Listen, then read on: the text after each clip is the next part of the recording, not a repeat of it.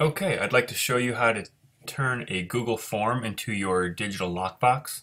So in Google Drive, you're going to go New, and you're going to go Google Form. All right, and that'll bring you to your Google Form.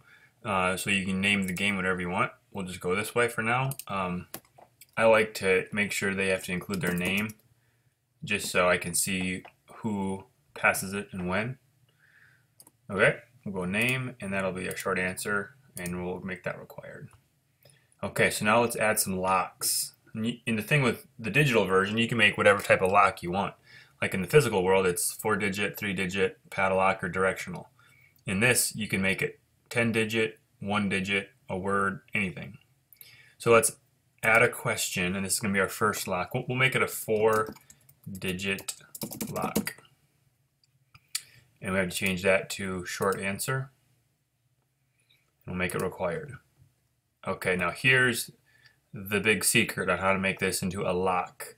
We're going to click these three buttons, these three dots, and we're going to go Data Validation.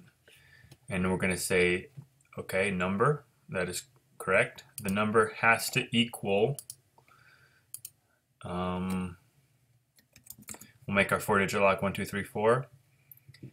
So in order for it to be submitted for this question, that number has to be entered by the user. So that's the combination to this lock. Now the key is the Google form will tell you what the password is or what the lock is unless you put a custom error text. So you could say something like whatever, just so they know it's wrong. Otherwise, it'll tell them the answer. So let's stop there, and let's do a quick preview and see what it looks like. So a name. So 4-digit lock. The asterisk means it's required, and so we need to enter the code. See, if it's not what the code is, it's going to tell us it's wrong.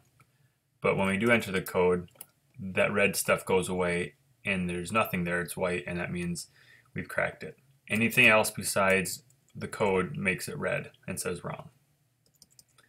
And then, so if we figure out the code is 1, 2, 3, 4, then we can then submit it.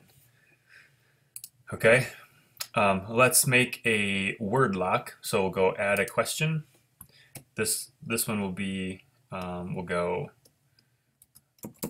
country lock. So that means the user knows, or the person playing the game knows, they have to figure out some sort of the country that's going to unlock this particular lock. So again, go to short answer. You need to make it required. And same steps for the most part. These three dots go with data validation. But now we want a word, okay? So we don't need number, we need text. And that text needs to contain, there isn't an exact or an equal to, it's just contains, doesn't contain, and you know the other ones, but so contains, and so our country is going to be Canada. Remember to put in the custom error message. So now once the user enters Canada, they will unlock this one. So let's go back to the preview. 4-digit lock. Country lock is going to be red and say nope, no matter what, until the correct lock is entered. Okay. So you can go through and come up with a lot of different variety with number of digits. If you wanted to be just a word, a country, a name, a year, would be back to digits, of course. So there's a lot of options. Now, the last thing I'll show you with this, as we turn this Google form into our lockbox, is so when you open it, what's inside? That's the question, and that's what I want to show you how to handle. So you're going to go to this gear for settings, and you're going to go to presentation. So confirm message. This is what it tells the user or the person playing the game. Once they enter all the correct locks and they hit submit, this will pop up and it'll tell them what was inside the box or what they received.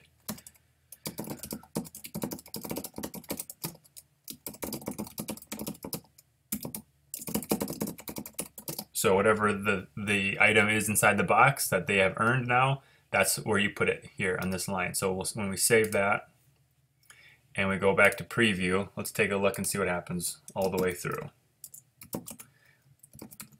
Ooh, we cracked that lock, country lock. I think it's Canada. We've cracked that one, so we're now ready to submit. and it has told us, you have cracked the code, you have earned 3 Black Knights. So now we have opened the box, and that's what's inside. So that's how you can turn a Google form into a lockbox. And so check out some more tutorials on how to get this into your Google site. Thank you.